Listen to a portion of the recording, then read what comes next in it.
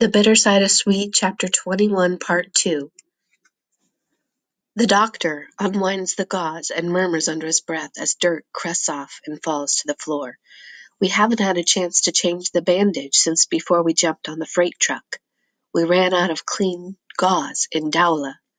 I hang my head. He looks carefully at Sadhu's stump and pokes at it, this way and that.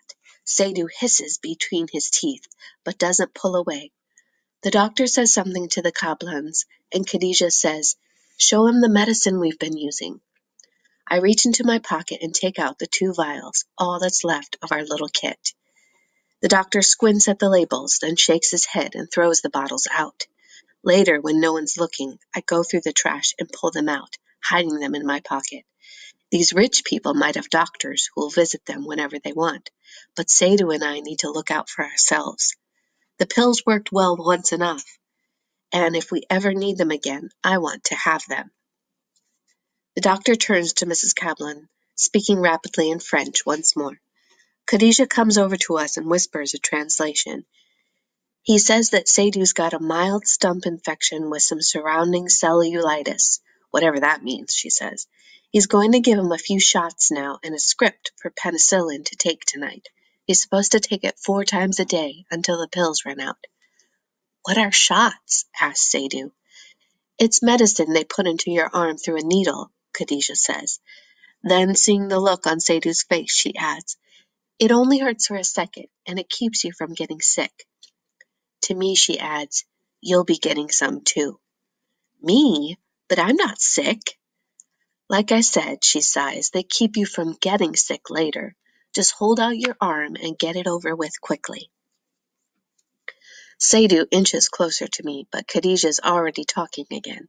She goes on for a while, trying to keep up as the doctor rambles on about how to tell if infection is setting in, fevers, and something called phantom limb syndrome. Sadhu hasn't really been paying attention ever since the mention of shots, but I listen the best I can.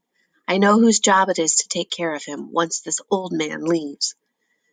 Khadija also says the doctor mentioned something called prosthetics, fake arms, and where it might be possible for us to find a hospital that will give one to Sadhu. I've never heard of anything like that, so I don't know what to think.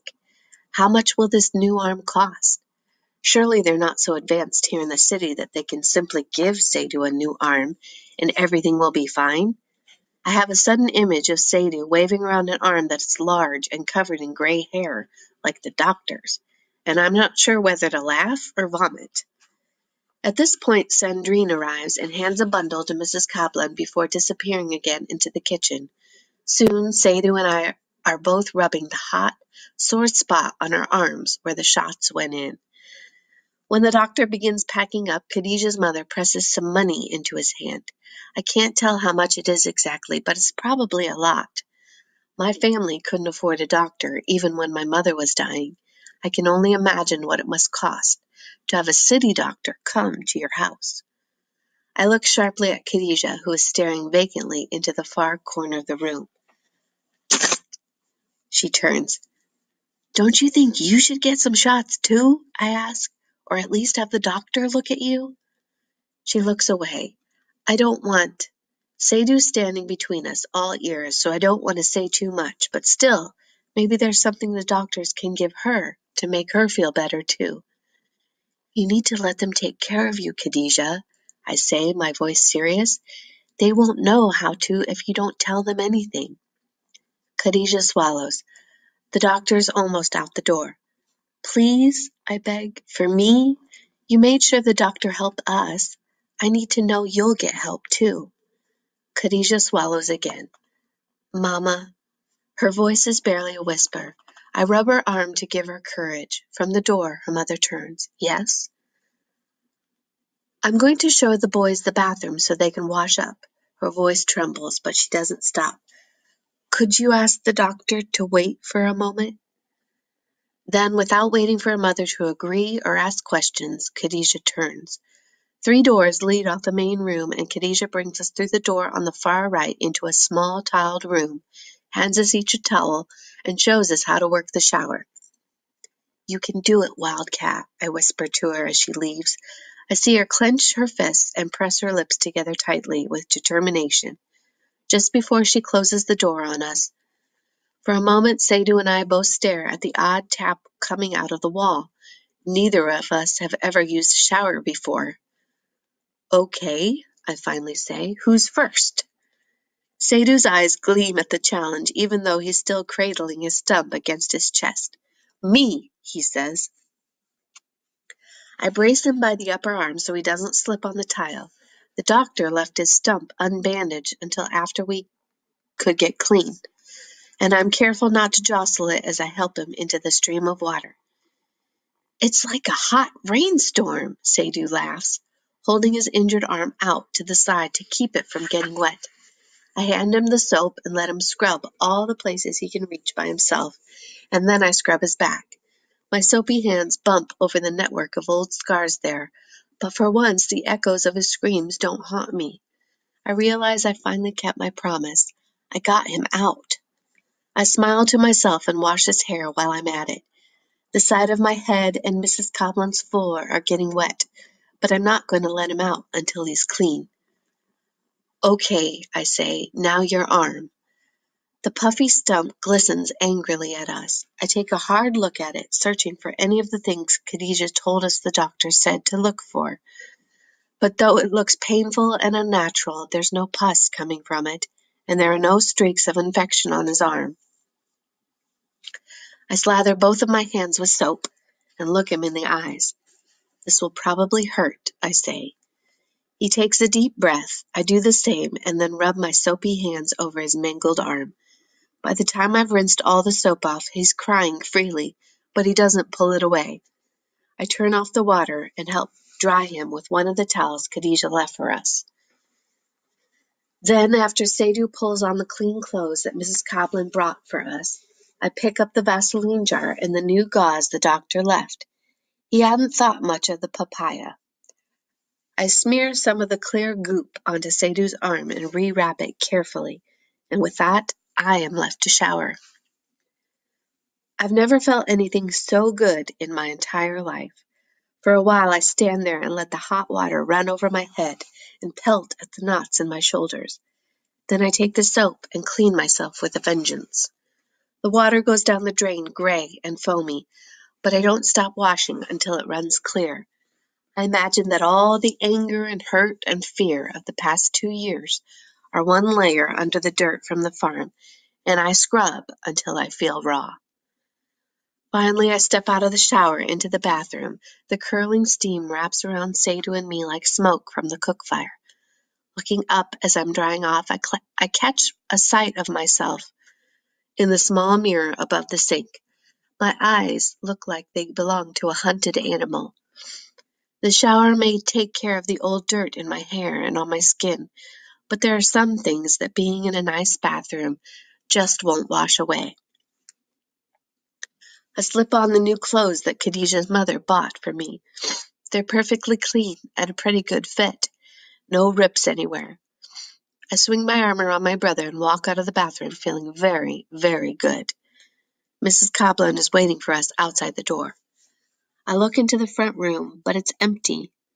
The doctor has gone. I look at Mrs. Coblin. She gives us a big smile, but I see that more of her fingertips are bleeding, and I know that Khadijah must have told her about what had happened in the shed. Khadijah's taking a rest, and I'm sure you both could use one too, says Mrs. Coblin brightly.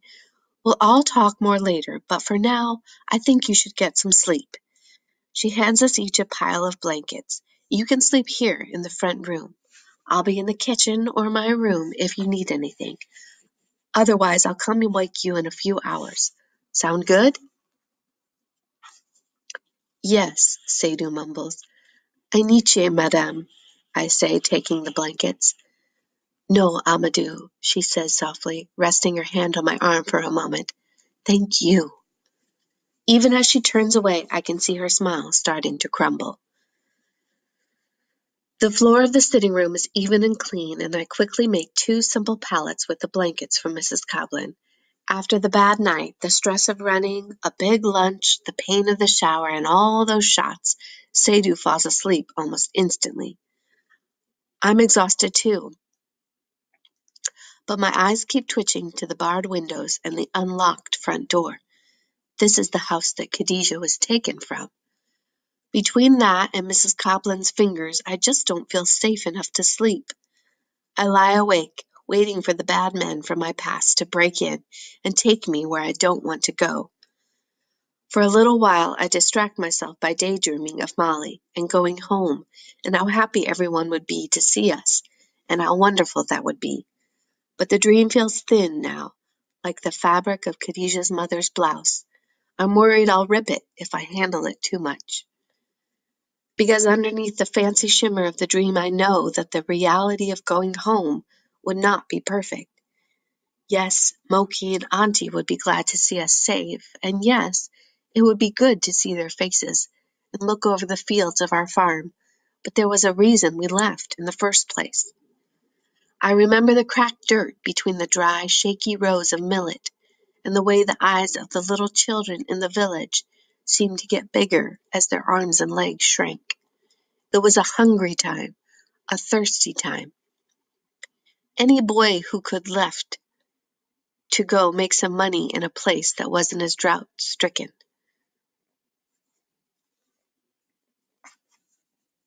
Any boy who could left to go make some money in a place that wasn't as drought-stricken. That way he was one less mouth to feed, and in a few months he would come home with a small roll of money, maybe some seeds. I had watched boys leave for the farms and girls for the rich houses every season of my childhood. As soon as I was old enough, Sadhu and I went too. But we never made it somewhere that paid us for our work, and the truth is that neither of us had anything to show for our years away. Less than nothing, because now I'm bringing Sadhu back as a cripple. I splay my fingers on the cool floor and push myself to my feet, then fold my blanket gently over Sadhu.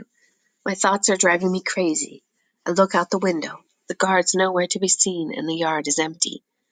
I pad to the door on silent feet, push it open, and let myself into the yard, holding my breath until the familiar feeling of grass and gravel replaced tile under my toes.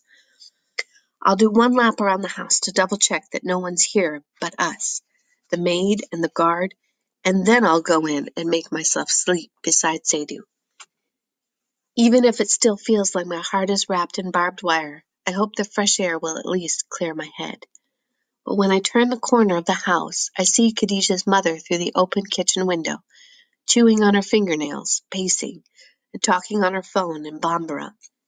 No trace of her earlier smile left on her face. Not wanting to be seen disobeying her command to sleep, I crouch under the window and crab walk my way forward. The cut grass tickles my feet. My calves ache from squatting, but I'm almost at the next corner of the house where I can stand again when a snippet of our conversation makes me stop dead in my tracks. Yes, tomorrow. If you can't do it tonight, then you need to get us out of here tomorrow. I lower myself to the ground and listen. There's a pause while the person on the other end speaks then. Mrs. Copland quickly catches herself and lowers her voice. No, my article isn't finished yet, Alan. But that's not the point. My daughter was kidnapped, do you understand? And it's no coincidence that she was dumped in one of those hellhole farms before they knew what I was doing and did that intentionally. Do you have any idea what she went through there? Looking at her and those poor boys she brought with her, the little one is missing an arm. No, Alan, no. I can't finish the article for you. It's more than another assignment for me as well, but my daughter's safety has to come first. I just got her back. There's no way I'm staying here a moment longer than it takes for you to get us visas. I feel strangely disconnected from my body as I hear her continue to argue with Alan, whoever he is. Mrs. Copland is leaving the Ivory Coast. Khadijah's going with her. We're not.